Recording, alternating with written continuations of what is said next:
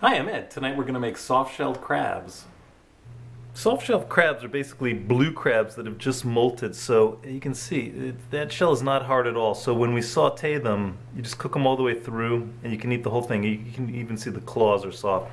So we're just going to, very simple, we pat them dry a little bit, salt, pepper, cook them in a little extra virgin olive oil, and then when we're done we're going to deglaze the pan with start with some garlic, throw in some white wine to deglaze the pan, add a little butter, and we'll have a nice little sauce to finish them off. So quickly just throw a little salt, a little pepper. It's not even going to stick that well because I dried them off fairly well.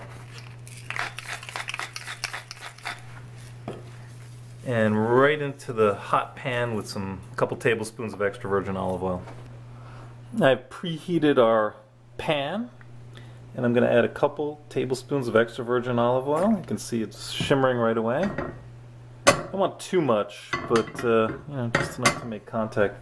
And then in with our soft shell crabs. I'm going to start them belly down.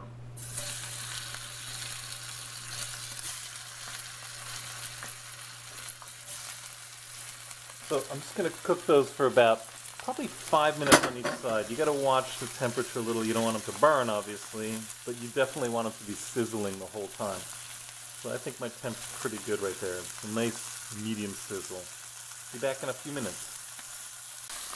We've had the soft shell crabs on kind of a medium to medium high heat for about 5 minutes, and you can see they're starting to turn red at the edges, and they're very lightly brown on the other side. So I'm going to flip them over now. And about another 5 or so minutes on the other side. If you needed some more oil, this would be a good time to put it in, but I think I'm okay with this.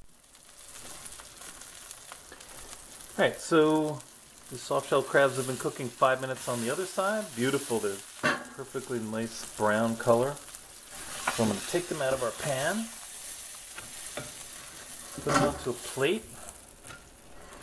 I'm going to chuck that plate into a warming oven at 170 degrees. And then I'm going to make our little sauce. So, 2 cloves of garlic, I should say. Just going to let them warm up for a second. And then we're going to add about a cup of wine, white wine. We want to get those little brown bits off the bottom of the pan. And we boil up the alcohol just for a few seconds. So we scrape up all the stuff. And this is not fancy, as you can tell. I'm not using any extra like spices or herbs or anything. This just stands on its own. So after about 30 seconds, the alcohol is going to boil off, and we can add our butter.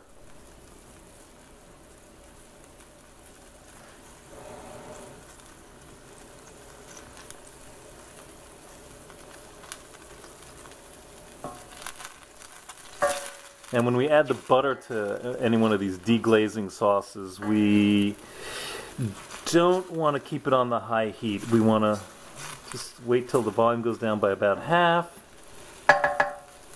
and then chuck in our butter. Just let that quickly melt down, and then I'm going to turn off the heat. I don't want it to burn or cook.